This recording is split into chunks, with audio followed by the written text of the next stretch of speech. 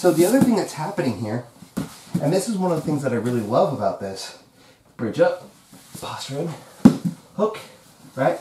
Kick so that my hips are under his armpit, grab his trapezius, come up. If he's posturing up a lot, he's posting on that. Now, sometimes he's just so high, I'm gonna have a hard time getting this over here. So I'm just gonna change direction and go into that triangle. It's right there. Because he's posturing it up so much and my hips are floating on the ground, it should be relatively easy for me to go ahead and turn that corner, and there's not a damn thing you can do to block it. Push, boom, kick, side, get to here. He's posturing up a lot because he doesn't want me to be able to get there. That's okay. Boom, and I get into that triangle position. Now, let's go ahead and say I want to be able to make sure that we can do this safely. So,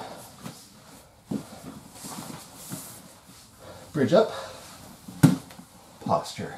All right, kick out, thread, come up onto my hands, and I'm actually getting here, but once I get this leg across, he's still posturing up high, right? So I've got this arm here, so he can't roll forward.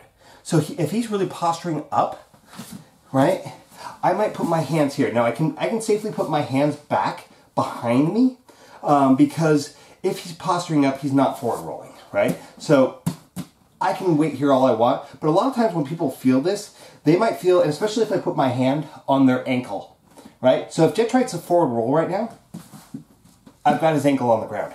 So he's not going to be able to finish that forward roll. So he feels that he can't do that, so which direction he's going to go in, right? I bring out the kickstand, and he goes ahead and he rolls all the way back. Backwards. Other way. Boom. I go ahead and I lock my legs up here. I've got his elbow underneath my hip here. Right here. Now, you see that my top leg is underneath my bottom leg, and I've got his elbow on my hip because we were in the Omoplata position. Now, I'm going to use my top leg and I want to get good cross-face pressure, right? And so now I can start to bring, I'm being late on Jet because again, we're really sore today. But I want to try to keep his face going this way. I'm going to pressure a lot down onto this shoulder. I'm going to bring my heel close to his head so my knee's nice and bent. And then I just thigh master my legs together. Right?